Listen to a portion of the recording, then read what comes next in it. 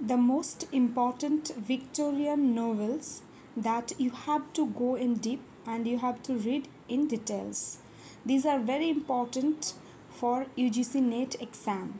So, what are the novels? The novels are A Tale of Two Cities by Charles Dickens, Great Expectation, Charles Dickens, Oliver Twist, Charles Dickens, Vanity Fair, William Makepeace Thackeray, Middlemarch, George Eliot, Meal on the Floss, George Eliot, Romola, George Eliot, Jane Eyre, Charlotte Bronte, Wuthering Heights, Emily Bronte, North and South by Elizabeth Gaskell, Under the Greenwood Tree by Thomas Hardy, Mayor of Casterbridge by Thomas Hardy, Tales of the D'Urbervilles, Thomas Hardy.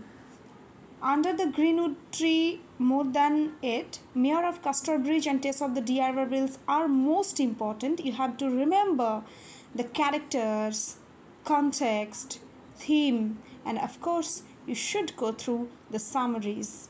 And if it is possible in free time, you can read the novels also. That will help you to memorize everything in a great way.